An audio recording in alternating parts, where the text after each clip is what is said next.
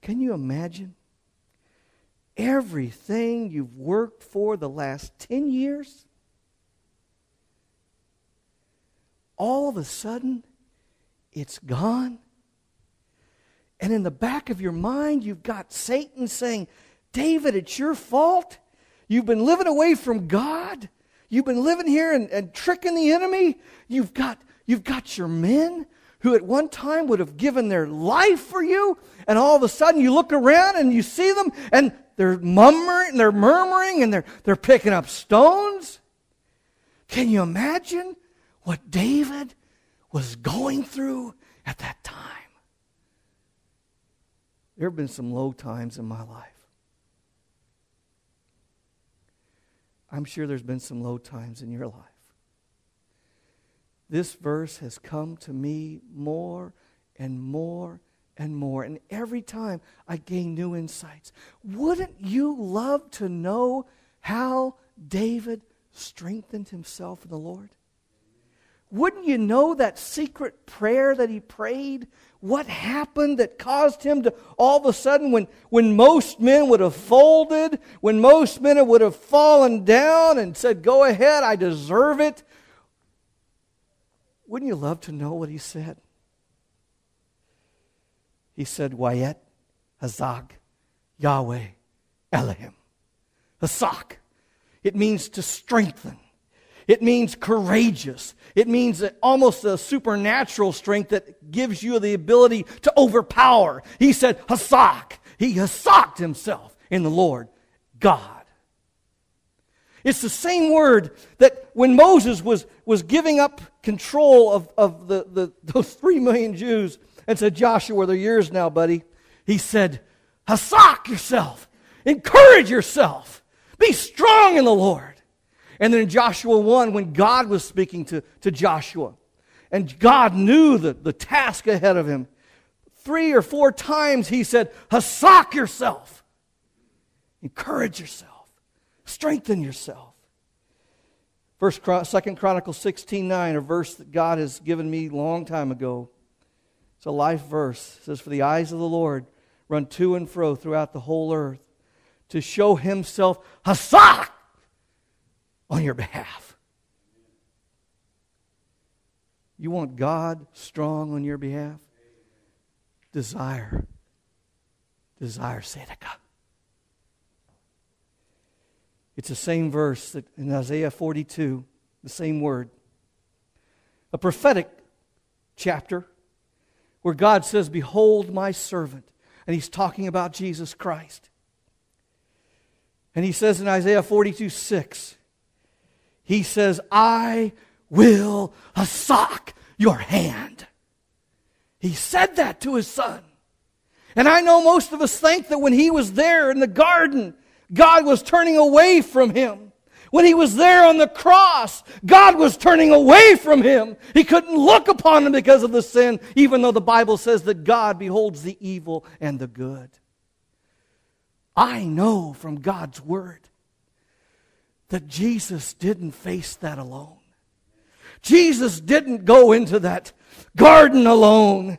Jesus didn't face the sins of the world alone. Jesus didn't face the pain of the crucifixion alone, because God said, I will Hazaq your hand.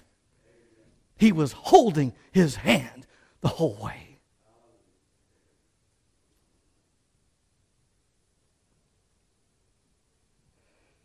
So how did David,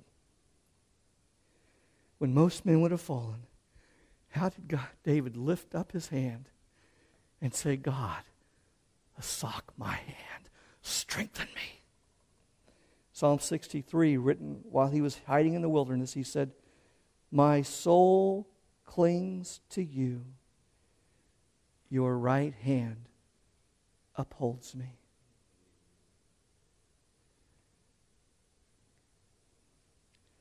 Did you know when we face Ziklag moments, even if it's because we deserve it, because we've had a bad attitude, we've been hard, we've been rebellious, even when you face those moments, if you respond to the hesed, to the mishpat and the tsedaqah of God, God will take your hand and He will Hazaq it. He will strengthen it. When you fix your heart upon the covenant-keeping God and realize that His Son made a covenant with you and that by faith you've entered into that covenant, and that covenant says that you'll always have His unfailing love if you just come to Him and confess your sins. It's there. And when you appeal to God to establish His justice in your heart over your enemies, you say, God, I want my house to be right. I want my attitude to be right. I want to be not in my own strength. I want to be in your strength. He'll make it right. And when you say, God, I need to rely upon you totally for strength, for righteousness, you're my only hope, God will reach your hand. You see, here's the problem. If you go to the next slide, there's a little thing. We have Ziklag moments. If we respond to His hesed, and we say, God, you're here in this. God, you're here. Forgive me. Search my heart. I know your love is toward me. But if you stiffen your back and say, God, you're not here, how could you do this? You're just judging me. I deserve this. If you pull away, you'll fail. Or as far as His justice, if you humble yourself and say, God, forgive me. I've not been following your word. I've not been allowing your justice in my life. Or you can harden your heart and you say, well, this isn't right, God. I don't deserve this. This shouldn't be that. You shouldn't do that, God. You have no right to do this over my life. You'll fall back. Or if you come to Him and say, God, I need your righteousness. I can't do this on my own. I have no strength. You can draw back and you can say, well, I'm going to rely on this. I'm going to rely on that. I can do this or that. You'll draw back because God wants you to rely totally on Him.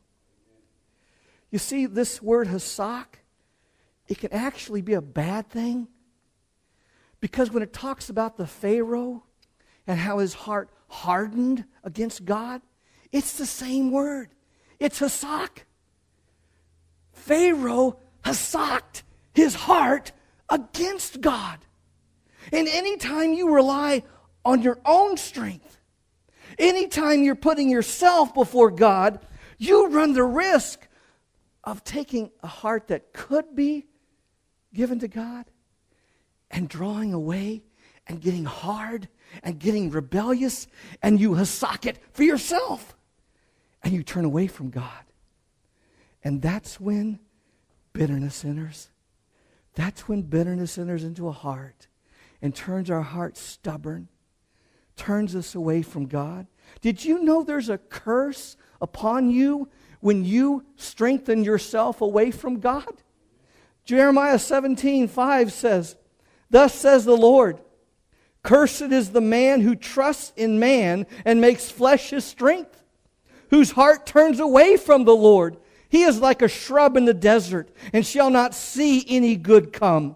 He shall dwell in the parched places of the wilderness, in an uninhabited salt land. But blessed is the man who trusts in the Lord, whose trust is the Lord. He is like a tree planted by water, that sends out its roots by the stream, and does not fear when heat comes, for its leaves remain green, and is not anxious in the year of drought, for it does not cease to bear fruit. And then he says that famous verse that we all know. The heart is deceitful among all things, desperately sick. Who can understand it?